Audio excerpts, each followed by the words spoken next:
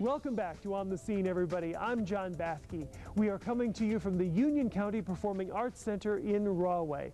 You know, whether it is on stage or on a canvas, an artist will find a way to express emotions that they maybe can't express any other way. That's certainly true for the artist we are about to meet in the art of possibility. Do you see something on here you would like to do today? We have shapes, point system, laser point, the splatter. It begins with choices and a canvas, like it does for every painter. Point and string. You like to use the point and string system? Okay, so we got your ruler. But what Ellen Kane and Scott Beal are doing is anything but ordinary. Let's find out what else we need. Ellen cannot speak, but she has a voice and a vision, even if her hands cannot hold a brush.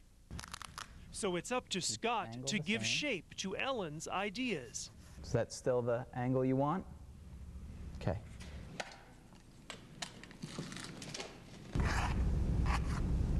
Never forgive myself if I mess up an EK painting.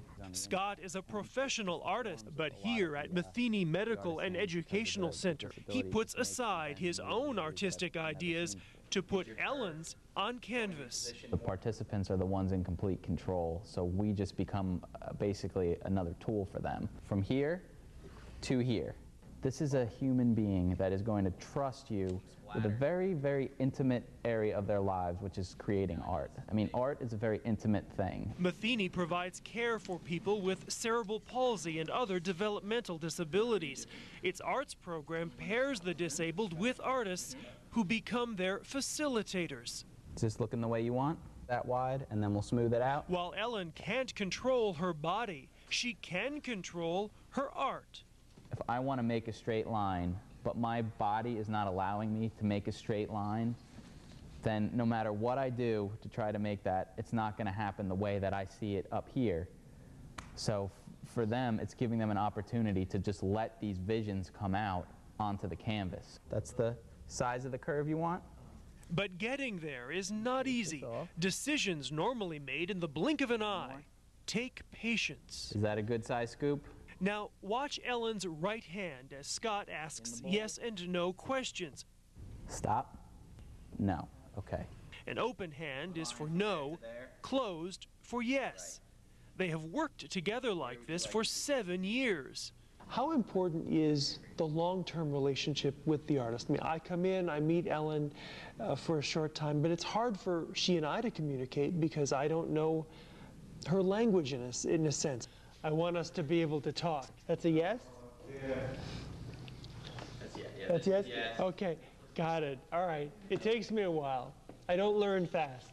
If you spend the time to get to know them and get to know their system of communication, while it's different than ours, they have a lot to say. And here is what they have to say.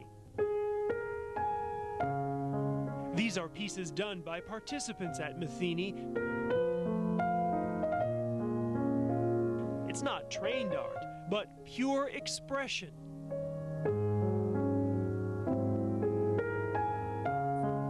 Shapes, textures, and colors.